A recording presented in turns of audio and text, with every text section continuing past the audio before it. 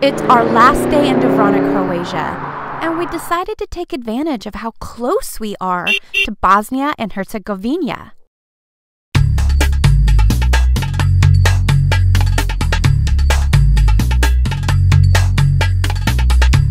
On our way to Mostar, we stopped at Buna River. We are already 2 hours into our drive, so it was nice to stop and start exploring the area.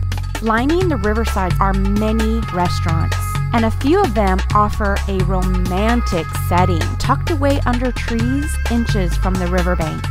After peeking in on some of the restaurants, we start to head over to Blagaj Tet.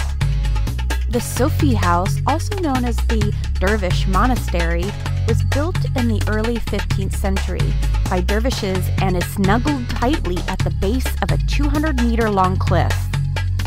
Although we didn't make it inside the house to tour the chambers and the hammam, we did, however, walk the grounds outside, admiring the gardens and the view of the river. The Buna Cave has an underground karst river flowing out of it, creating 43,000 gallons of water per second. The water has this beautiful blue-green hue and is so pure that you can order a glass from the spring at any of these restaurants.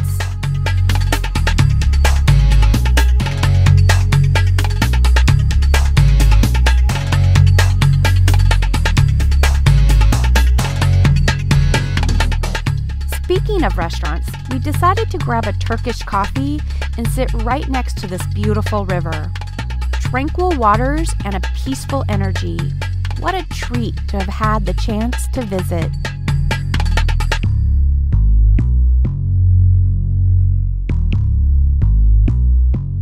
We entered Mostar on the west side, which I'll explain later regarding the two sides of Mostar. Known for its unique shape, this bridge was built in the 16th century by the Ottoman ruler. Originally an old wooden bridge that took a decade to build. It was functional, yet scary to cross for locals and traders. Later in the 1500s, a new stone bridge was constructed, replacing the old rickety one. After its inauguration, the bridge became a popular place to dive from. After collecting money from tourists, divers will jump from the highest point on the bridge.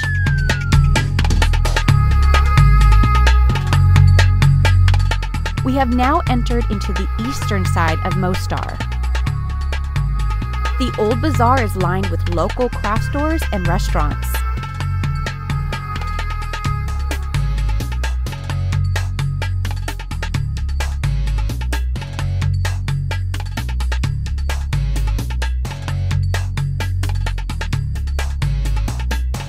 I paid to climb the very claustrophobic spiral staircase up the minaret. Although the climb up and down was sketchy, it was well worth getting in the view.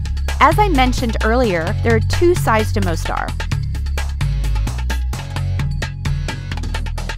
The bridge is a powerful representation for Mostar. West meets east in the center. It symbolizes that different cultures and religions can live in peace together. After passing many cafes and smelling the food pouring out of these restaurants, it was time to eat.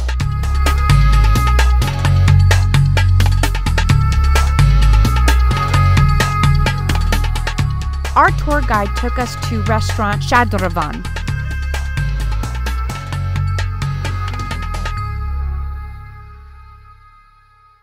He took the initiative and ordered for all of us.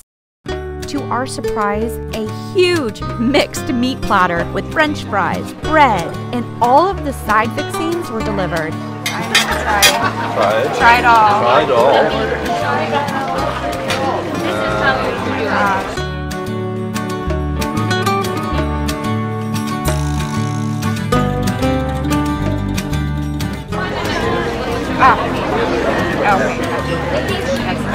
That's good. French fries. French fries goes with everything. Everything, always. Good, that's really delicious. Yummy. And to finish our delicious meal, domestic cake, baklava, fruit, and Turkish delight.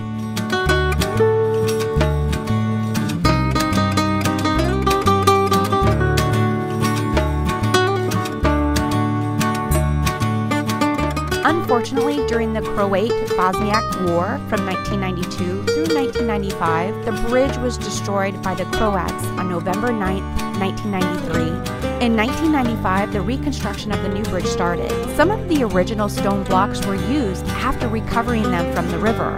The bridge is now included as one of the UNESCO's World Heritage List. We say goodbye to Mostar and head back towards Croatia.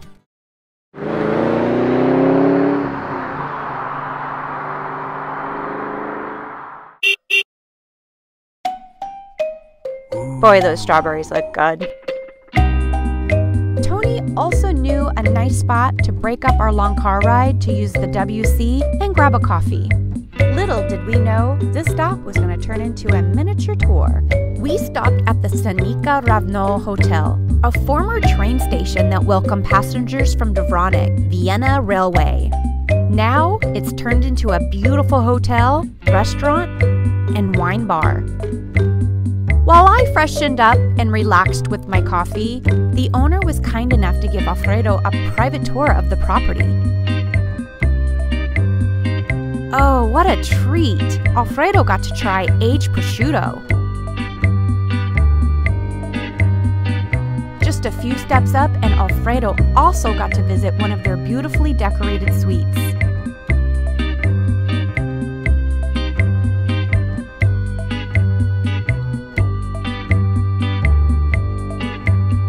We didn't stay here, but there's no doubt we would if we were ever to return. We had a great day trip and very lucky to have been able to visit Bosnia and Herzegovina.